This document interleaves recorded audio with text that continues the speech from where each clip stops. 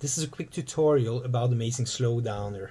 Let's click on this. There you go. Okay, let's make this larger so it's easier for you to see the controls. Click on Preferences, Miscellaneous.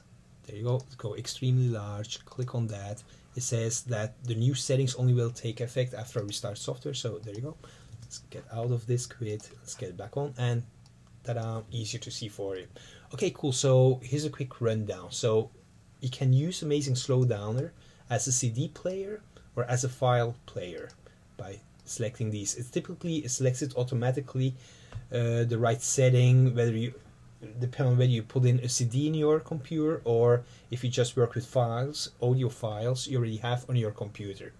So if I would put a CD in my computer right now, this will get activated and all the right here, all the titles of all the songs on the CD would show up here. And I could just click on the title and then slow the song down or change the pitch of the song. But we're going to get to that here, later on. So most of the time I use it in this setting here because I have like 40-something thousand songs on my hard drive. So let's get out of these songs. Let's delete these songs now. There you go. Cool. So here's how easy it is to get songs into Amazing Slowdown. The software is really easy to use. I click on my iTunes, I type in the song that I want to work with. Let's say Roxanne by the Police. Roxanne. Here's the song, and I just drag the title and drop it on there. And now the song is in Amazing Slowdowner. So I just selected the software. If I click my spacebar now, the song automatically starts playing. Let's get another song, just to give you another example. Highway to Hell by AC/DC. Again, I drag the title, drop it on here. I mean, Highway to Hell is in the software now. And again, I start the song by either clicking here or by just hitting my space bar. All that being said, so we don't need iTunes anymore. Let's get this out of the way. Let's get this window back to the center. Okay, so let's select Roxanne. So you choose a song you want to play by selecting it and then hitting your space bar. So let's move on to this now. There's an EQ section here. What we use this EQ for? Let's say that you want to like learn a solo. Let's say you're a guitar player, you want to learn a guitar solo, and the guitar solo is kind of buried in the mix, or a rhythm guitar part. You can't quite hear the rhythm guitar part as well as you want to. By boosting, which means you move these sliders up, by boosting these frequency here, the mid frequencies, what you have is that the guitar suddenly becomes much more noticeable.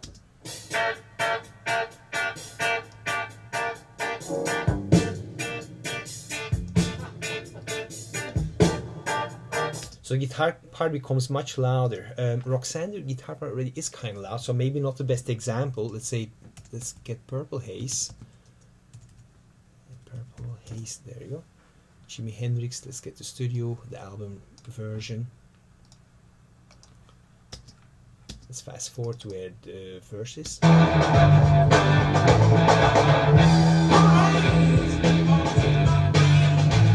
So this is the original setting here. Let's do this, clear presets. Let's get this to 0. Oh, what I just did, I point at the EQ section, I right click, I then choose clear presets, and it brings all the sliders back to 0. So this is the original mix. So let's say they have a hard time hearing what's going on in the guitar. You just boost, you bring up these sliders a bit.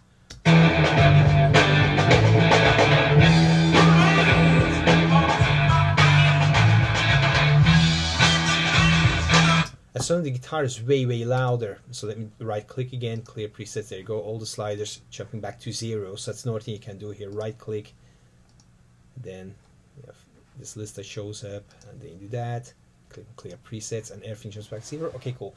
So in a nutshell, so this helps you getting parts louder in the mix that you can't quite hear enough in the mix, like keyboard parts, for example. You'll be sliding about these sliders also. Vocal parts will be like these, the high frequency, and that slider here. Of course, bass parts, you'll be sliding these sliders up if you're a bass player and you can't hear the bass part loud enough.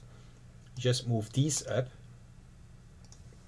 and the bass part will come out really nicely in the mix. It will be much easier for you to learn that bass part.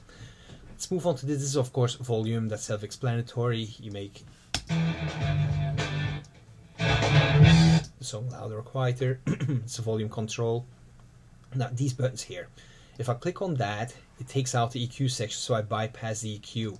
If you click on this, everything that's panned on the sides of the stereo mix you hear really well, and everything that's panned in the center gets taken out of the mix. It's kind of like a little bit like karaoke, which is exactly why this is labeled KA. So the vocal is kind of very like reverberish and kind of gone in the mix. I mean, it's not entirely gone, you still hear it, but it's much softer than.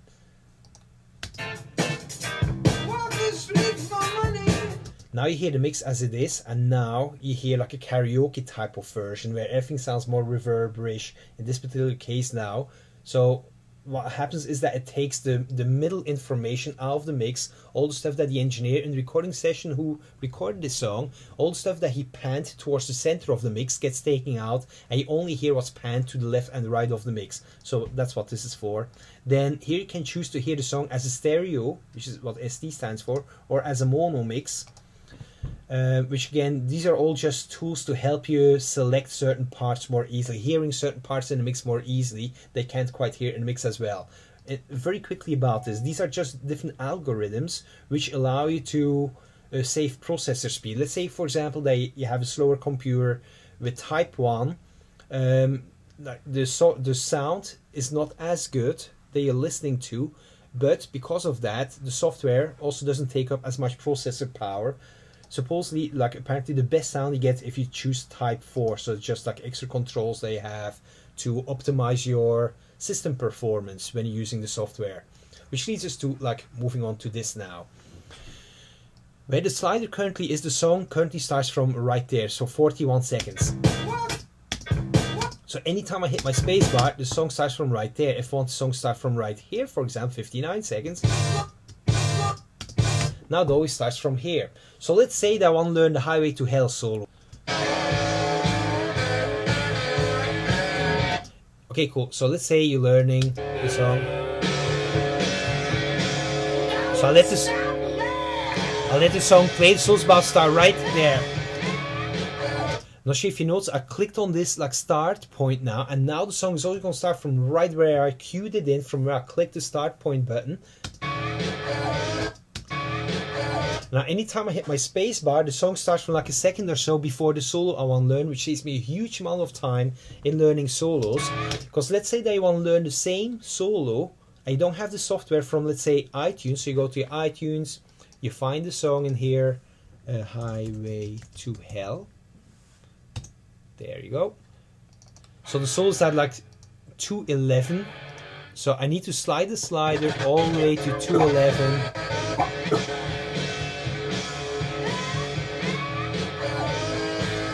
And then I'll learn that phrase and practice that phrase over and over. So anytime I want to play the phrase again along with recording, I need to take the slider, slide it back, hit my space bar. So this is a huge hassle. It's much more efficient, effective to just use the software, and I only need to hit my space bar. I don't need to like grab my mouse, move the slider back. It just starts from that starting point.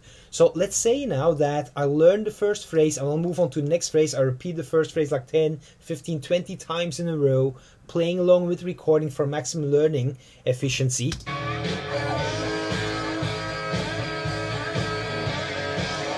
And let's say that I learned up till there, and a second before the next section, I clicked here on the starting point. So now the song is always going to start from here. So then I practice that phrase, I play that over and over again, where I can play the phrase. So now I'm going to have da-da. I'll practice that over and over again. So you see how much more efficient this is. So you choose your, while the section is playing that you can already play, the second before the new section comes up, you hit your new starting point, and now the song's always going to start from your new starting point where you can learn the new phrase, play the new phrase over and over again by just hitting your space bar. Da da da da da da da da da da da, over and over on your guitar, and then that way you work yourself section by section, phrase by phrase to the whole solo. Not once having to touch your mouse. You just hit your space bar, and then, well, you touch your mouse when you click on the start button here, but that sets your new cue point, and from there on, All you need to do is hit your spacebar over and over again, and the song starts from a new starting point, from a new cue point, which totally beats having to like grab your mouse, pull a slider back in iTunes, hit your spacebar, so you learn songs and solos much more quickly, much more efficiently. You can also set an ending point, which you can set by moving the slider about, let's say back to Roxanne. Let's say that I learned the song up to, let's say, right there, 58 seconds.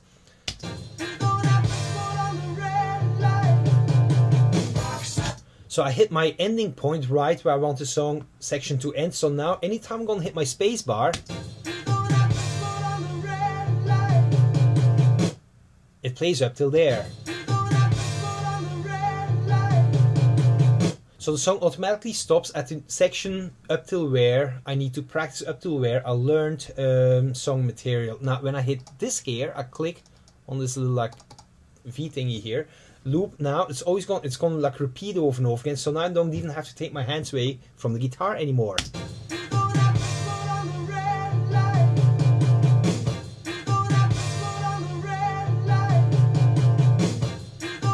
So it keeps looping by itself, which leads to the next section. Now then we're almost done with the tutorial.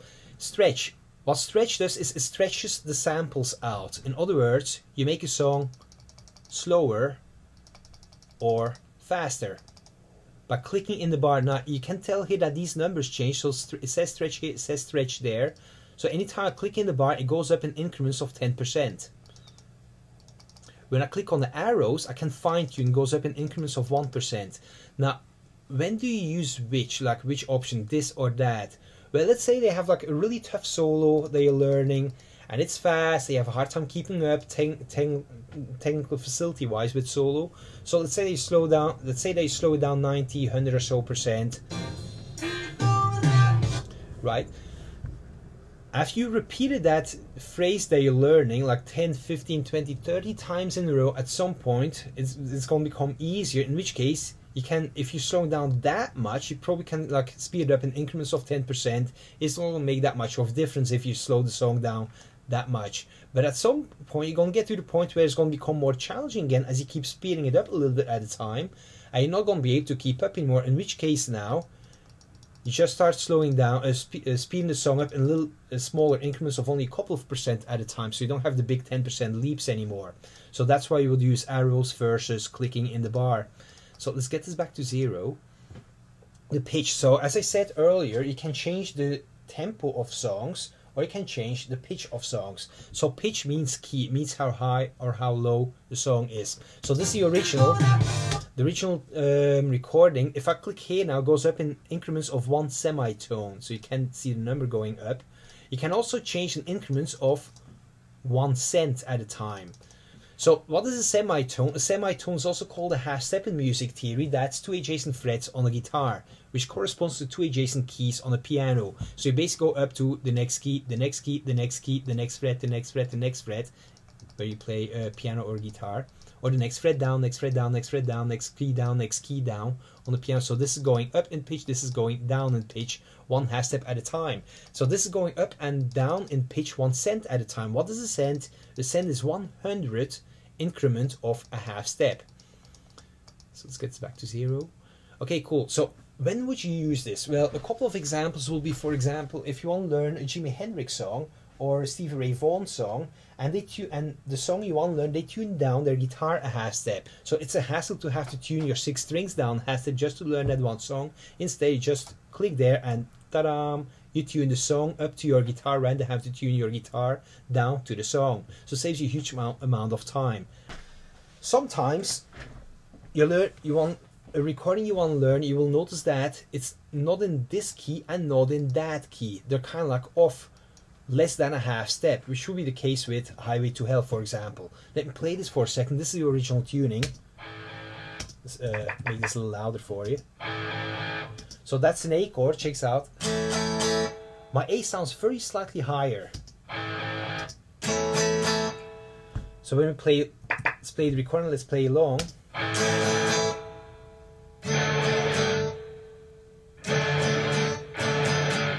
So it's kind of like this very slightly unpleasant clash of frequencies between the sound of my guitar and sound of the recording.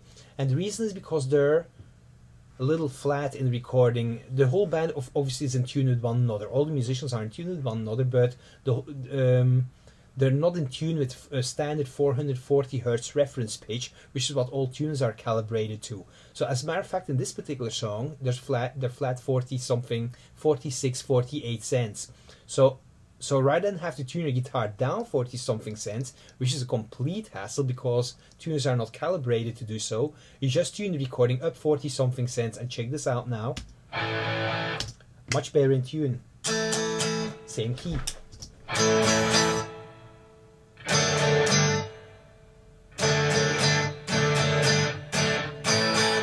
Oftentimes, a part you want to learn might be panned either to the right side of the mix or to the left side of the mix. So with this cool feature here, when you click and the slider jumps all the way to the right side, right now when we're hearing the recording, notice how much louder the guitar is. And that's because the guitar part in this song is panned towards the right in the mix. So by selecting the right hand channel, we only hear what is mixed on that side in the mix by the recording engineer who was on the recording session for that song, and we don't hear the material in the stereo field that is panned to the left side of the mix. So whatever the part we're learning, if it's panned to the right, suddenly really jumps out. It sounds much louder, which makes it much easier to learn that part. So let's see if there's anything in the stereo field. Yeah, let's say Purple Haze. So it sounds like guitar is totally panned to the right here. So by doing that, yeah, not much different because it's already panned so hard right. Let's fast forward a bit. Let's turn down the volume a bit.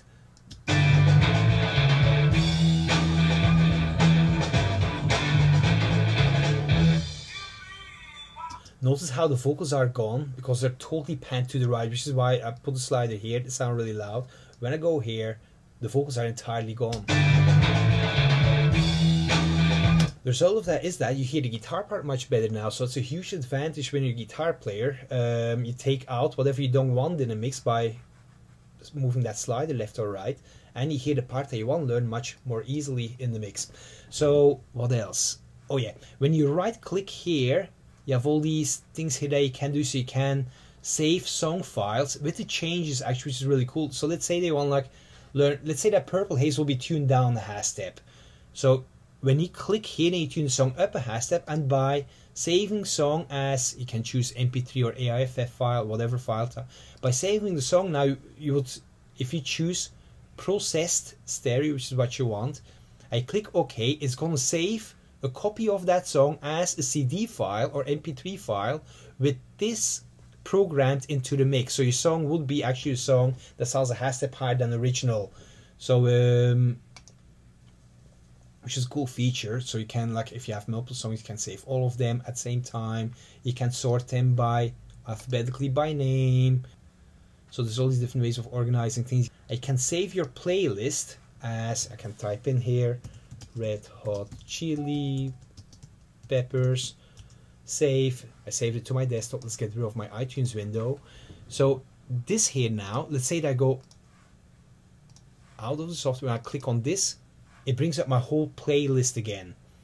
So that way you don't have to like keep dragging songs in here out of there. Like, you can save your whole playlist. So this is your Red Hot Chili Peppers album, so to speak, that you're learning, and you could have like a file here, Red Hot Chili Peppers album, then Jimi Hendrix songs, then another file, AC/DC, Back in Black album, and by clicking on the file, it opens up only that playlist that you saved. If you have tons of songs in here, as a guitar teacher, for example, after like a week or so, I have like 20, 30, 40 songs in here. It will take forever to just do song by song, to delete, return, delete, return over and over again. So I can just delete everything all at once. Clear playlist, there it is. Ta-da! So there you go. So then there's more stuff you can do here. Preferences, there's all these settings you can choose, but I hardly ever touch this stuff really. So there you have it. So that's a quick rundown of how Amazing Slowdowner works.